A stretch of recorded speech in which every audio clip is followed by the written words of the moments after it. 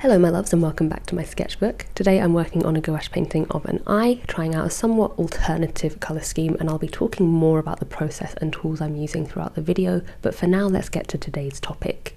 Now, I first started thinking about this about at the end of last year after seeing an Instagram post. It's this artist that I followed for a long time, Davy or Davy Go, or Constant Risk of Fire on Instagram, posted something along the lines of stop complimenting someone else's work by putting down your own. And I will leave a link below to the original post that I'm talking about, and you can check out their beautiful comic illustrations and character work while you're there. But this really got me thinking about how I view and talk about my work publicly. I'm always honest about how I feel about my work. Generally, I will say if something didn't turn out how I wanted it to, which is quite often, not gonna lie. And I do this because part of my channel is about the reality of being an artist. You can do this for years and years and years and still not feel like you're at the level that you want to be at. There is always a drive to want to be better and learn more, but I do try to make it a learning experience. Sometimes I'm sure I'm not successful in that. I know at times I come across as overly critical or negative, and I think that's more a flaw in how I communicate how I'm feeling rather than how I actually feel. I might be disheartened by the outcome of a particular piece of art, but that doesn't equate to I hate my art for me. Not anymore anyway, and not for a long time. It's more a sense of I can see where I need to improve on this, and it's frustrating to have that gap between where I want to be and where I am. And this is what the original Instagram post was talking about. There's nothing proactive in the statement, I hate my art. That on face value is not someone looking to learn, and that might not be what you're trying to get across when you say I hate my art. But the fact is, with a statement like that, your mentality is very much going to dictate your trajectory. If you say to an artist you admire, your work is amazing, I hate my art, or I could never do something like that, what can anyone really say to that? You could just as easily say, I really admire the way you use colour. That's actually something I'm really struggling with. Does anyone have any tips? One thing that I love about my comment section here is just how many people are ready and willing to help and give advice on their experiences. But if they don't know how to help, or even that you want help because you sound like you've already given up, then what can they do? You can be critical about your work without putting yourself down. Look at your art as if one of your best friends has made it and is asking you what you think. I would hope that you wouldn't say you hate it, that there's no hope for them and they'll never get to the level they want to be at. You might say that you can see that they've put a lot of time into it and you can see the start of something really great there. You love their ideas, their creativity, and maybe they should practice softening their shading, or maybe the proportions are a bit off. Be honest, but be gentle, and you don't have to make these feelings public. Of course, you can if you want to, but proceed with caution. I know very well that someone who is constantly being overcritical of their work is going to make the people who view and like their work uncomfortable.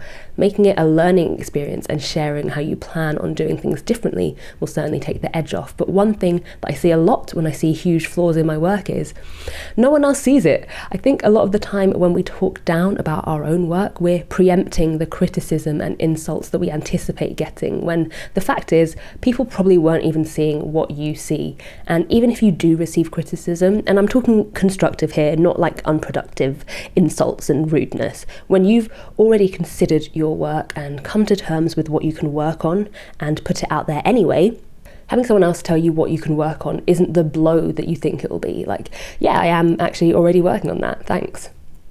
Speaking of what we're working on, nice segue into the sketchbook page you're seeing now. A big thing I want to work on in my art this year is my use of colour.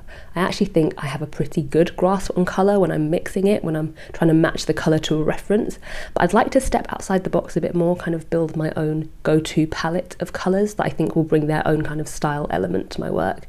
And I want to keep that exploration fun too, so I had a look at some film screenshot colour palettes. You can find them on Pinterest, where people have taken a screenshot from a film and isolated the dominant colours that create this one cohesive scheme. I picked one that I liked, and then I picked out a few corresponding or close enough colours from my Arteza gouache set. I found a reference, which I will have linked below, and just worked on essentially just putting the darkest colours in the darkest areas of the reference photo, and really just seeing what worked when it came to mixing the colours as well.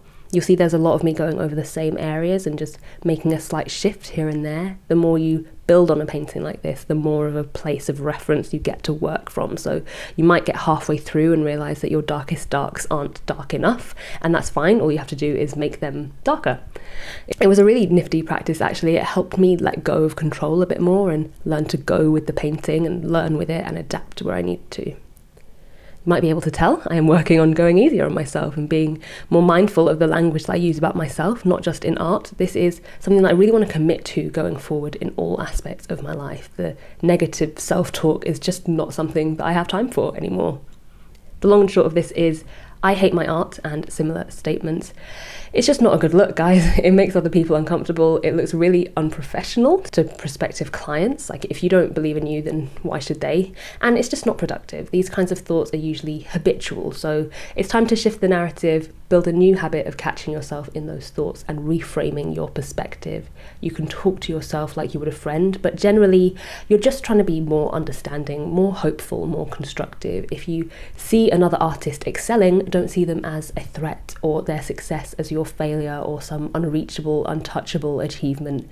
Catch yourself in negative, jealous talk and shift your response to one of admiration and aspiration. Get specific about what they're doing that you want to do, and then just start working on it. The only other option is to stagnate in the perpetual depressing cycle of I hate my art, and that is not somewhere I think any of us want to be. Anyway, we will leave it there, but I would love to start a discussion in the comments below if any of you guys have a certain perspective on this. Thanks so much for joining me. Don't forget to check out the video description for the tools I've used today. The original Instagram post that inspired this video, please do check that out, and any other useful resources I might be able to throw down there in the description as well. Feel free to leave your questions below for me to cover in future videos, and same if you think there's something I touched on here that I could go a bit deeper into. And otherwise, guys, I will see you in the next one. Bye.